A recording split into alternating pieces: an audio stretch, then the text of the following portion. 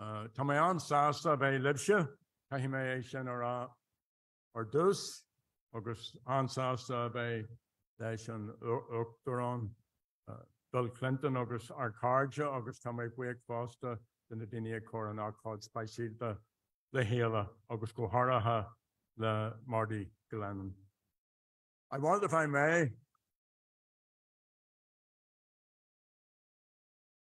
I may, to dedicate my remarks this evening to our friend Rita O'Hare and her family.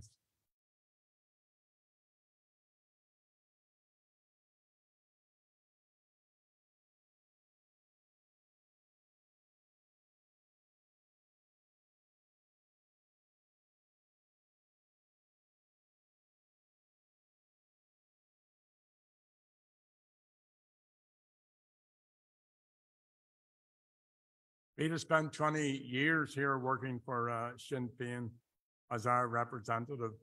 Our Jais Ja Uro Ahanam. Also want to say on a happier note, happy birthday, Shannon Eaton. And I want to thank the Irish American organization which sponsored tonight's events. And I want to thank especially President Bill Clinton for your attendance.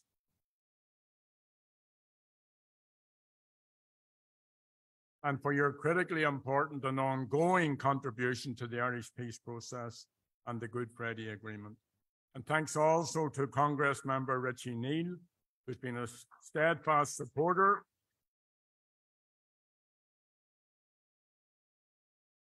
and I was delighted to see Senator Mitchell, our good friend, whose patience and good humour and wisdom helped to guide us through many difficult days. George once told myself and Martin McGuinness that achieving the agreement was the easy bit. The hard part would be implementing it. And he was right. However, despite the ups and downs over the last 25 years, we're in a much better place today than we were during the decades of conflict.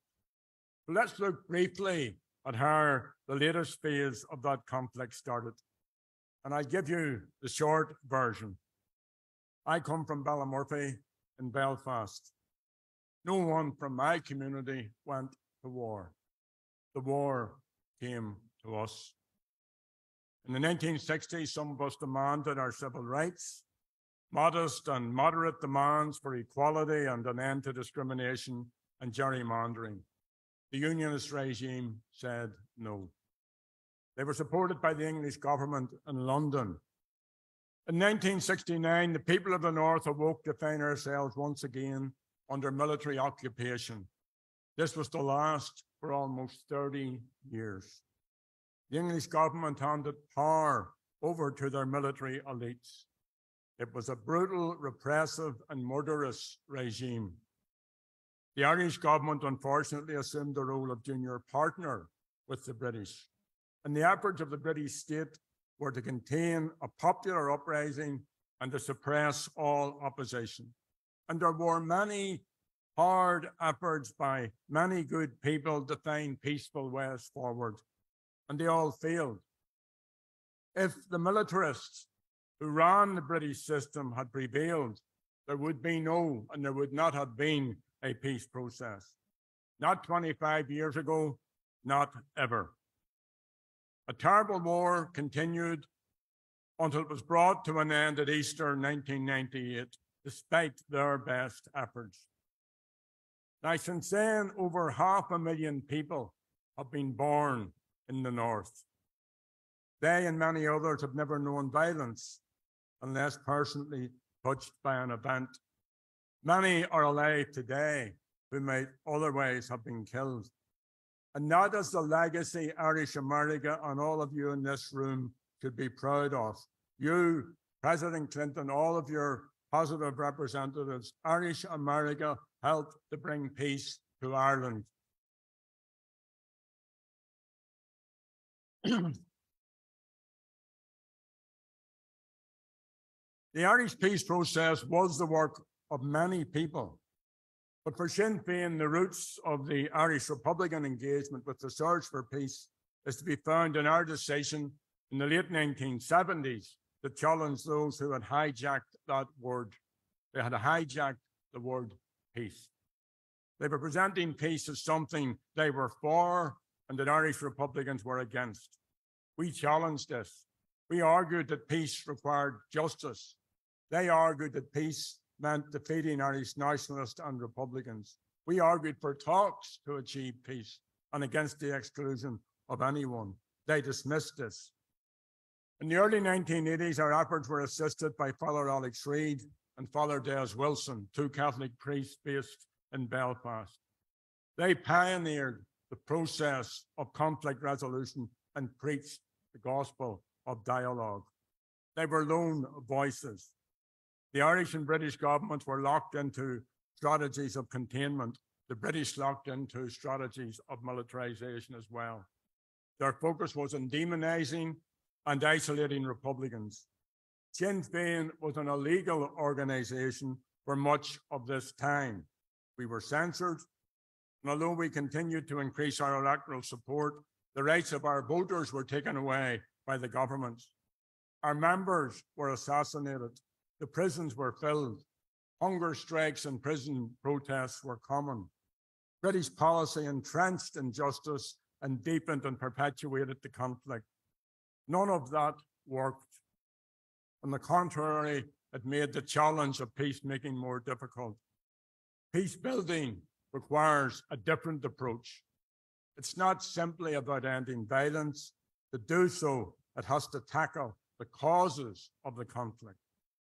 Sinn Féin came to understand that if we were to succeed in persuading those Republicans who were involved in the armed action to stop, then we had to provide an alternative.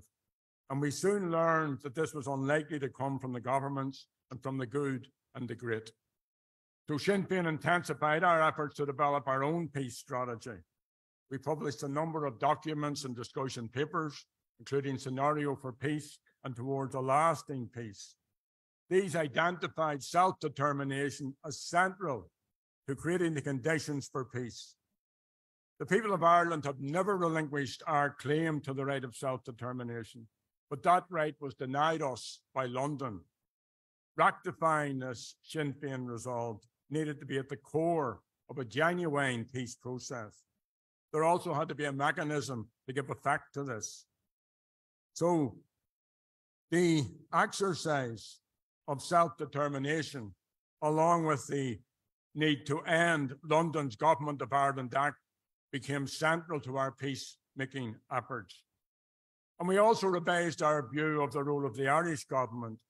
We asserted that Dublin had a clear responsibility and an Irish constitutional obligation to establish an Irish national democracy. And we argued that an Irish government needed to have a strategy as a sovereign government of persuading the British that partition has failed. And both governments need to be persuading the unionists that reunification will benefit them. We also argued that the Irish government should use its international outreach to support peace and Irish national rights, and that Dublin should defend the democratic rights of people in the north.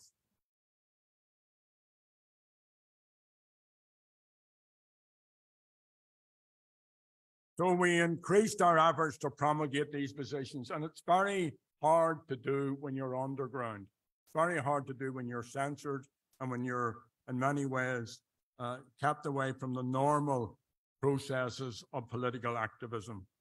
But we did strive to find common ground with others on these propositions. In the meantime, the war continued. The IRA was very active. So were British forces, including their surrogates within unionist paramilitaries. Atrocity followed atrocity. By now, Sinn Féin had sizable political strength, and we demanded all-party talks. We reached out once again to our diaspora, and particularly to Irish America. Around this time, the British government reopened secret back-channel talks with us, even as they denied talking to us. Fianna Fáil also began a dialogue, and Father Alex Reid was central to all this. In 1986, he arranged my first private meeting with John Hume. Listen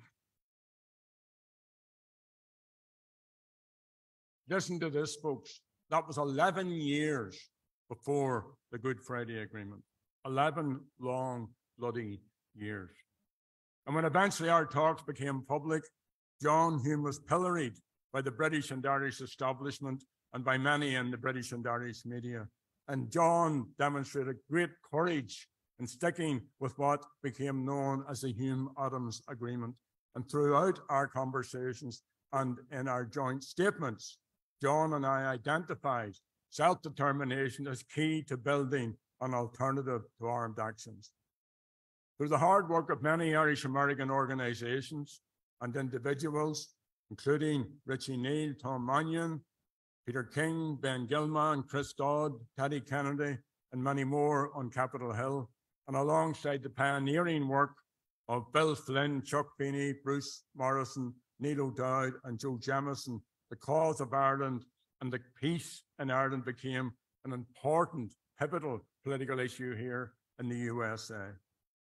President Clinton's decision to give me a 48-hour visa in January 1994 was a critical initiative in the peace process. Up to this point, the British position was that the North was an internal matter for the British government. President Bill Clinton changed that.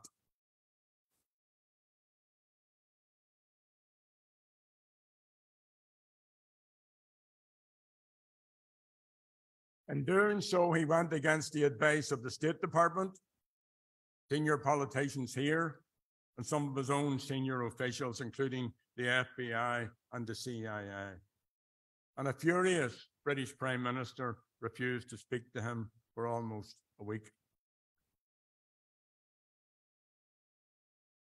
President Clinton's initiative, along with John Hume and then Taoiseach Albert Reynolds and Ambassador Jean Kennedy Smith, helped put in place the building blocks of an alternative that Martin McGuinness and I were able to bring to the IRA leadership. In August '94, the IRA called a cessation. Seamus Heaney described this as a space in which hope can grow.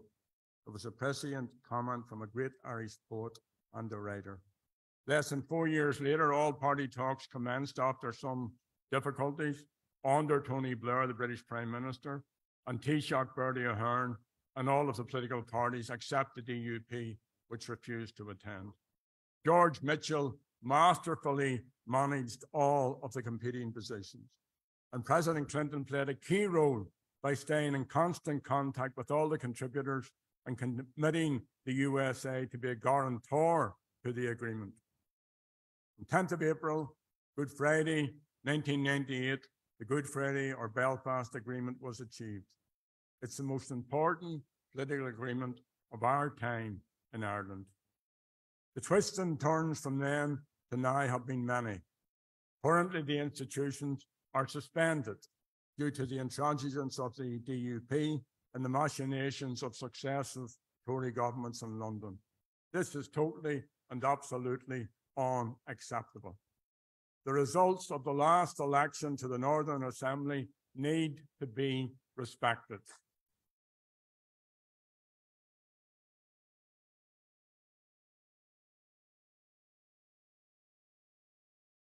The Democratic Unionist Party need to take up their ministerial posts with the rest of us. And if the two governments remain intransigent, if the DUP remain intransigent, then the two governments should move ahead using the Good Friday Agreement All-Ireland mechanisms. We cannot have a return to direct rule from London. It is not an option.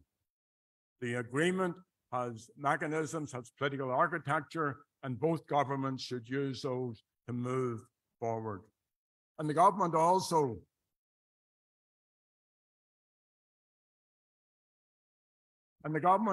needs to implement elements of the agreement that have still not been put in place, including a Bill of Rights for the North. The Tory government should scrap its flawed and offensive legacy bill.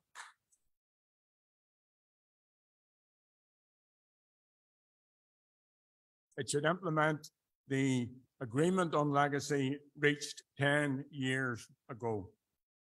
We appreciate the work done by President Biden to defend the Good Friday Agreement. People in Ireland still need the White House to act as guarantor, as President Clinton did, and as he vowed the US would do, and as President Biden continues to do. Embedded in that agreement is the right of the people of Ireland to decide our future.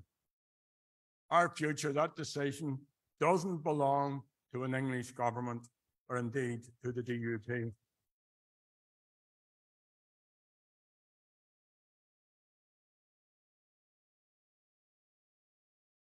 For the first time in our history, there's a peaceful way to end the union with England and to build our own future. And no one should be allowed to take that right away from us. The Irish government should establish a citizens' assembly or a series of such assemblies to discuss the process of constitutional change and the measures needed to build an all-Ireland economy, a truly national health service, an education system, and all the other needs of society. And we need national reconciliation. We need a citizen-centred, rights-based society, including the rights of our unionist neighbours and the Orange Order and other loyal institutions. The protections of the Good Friday Agreement are their protections also. The island of Ireland is their land, their home place. The Unionists are our neighbours. We want them to become our friends.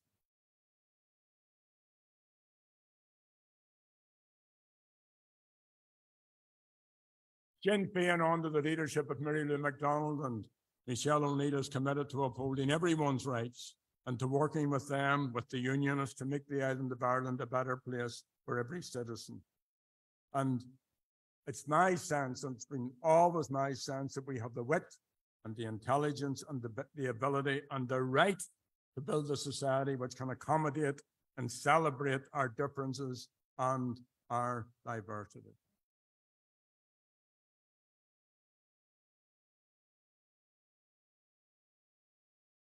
Look at what's happening in other parts of the world. Reflect for a second at the horror which is happening in other troubled places.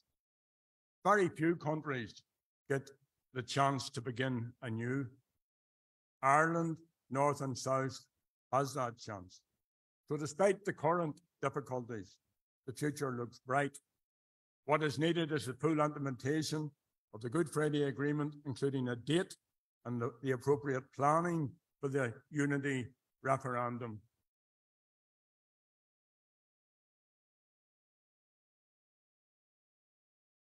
My friends, we are in a decade of opportunity. It has to be a decade of persuasion. The Good Friday Agreement created a democratic and peaceful path to Irish reunification. The great and the good used to say peace was not possible. And I give you this potted history to illustrate what a lot of us have come through. Some now say that unity is not possible. As Madiba said, some things are impossible until they're done. So unity is now a doable project. And with the continuing support of Irish America, we together can make it happen. And